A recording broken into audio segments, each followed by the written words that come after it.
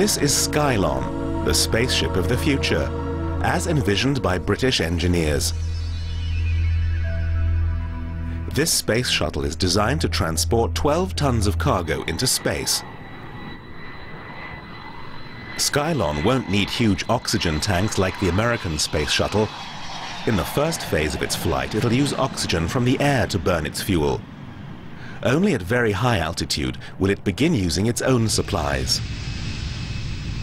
But Skylon might never leave the ground.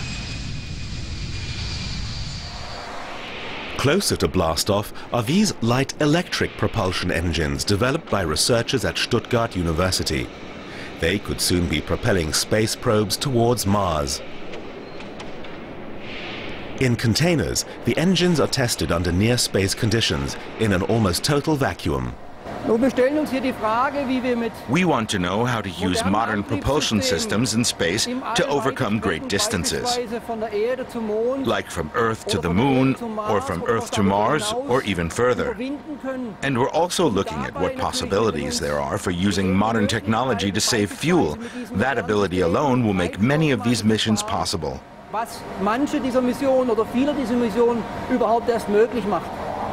The engines need a lot of electrical current, as much as flows through a high-voltage power line.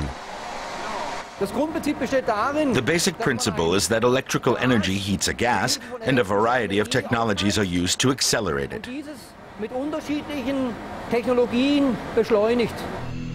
In space, the electric propulsion engines will look like this. Their thrust won't be as powerful as conventional rocket engines, but they'll be more efficient. A conventional engine burns for only a few seconds, but an electric engine can operate for months or even years, providing constant acceleration. That would make it ideal for a mission to Mars.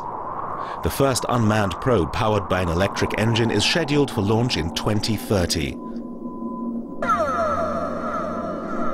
However, to fly even further in space, an engine with more thrust will be needed.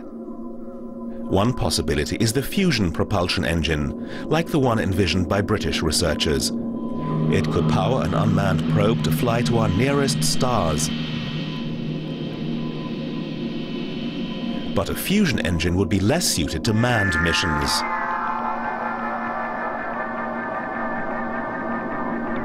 The main problem with this propulsion system is that the cargo and the astronauts would have to be shielded from the radiation the engine would produce. Hydrogen would fuel a fusion-powered shuttle.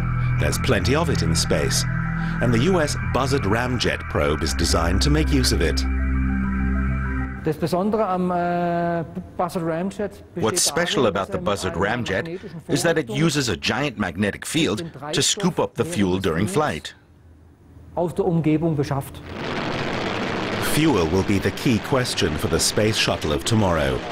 Today's engines consume huge amounts of energy. Smarter systems will be needed to explore the final frontier in the future.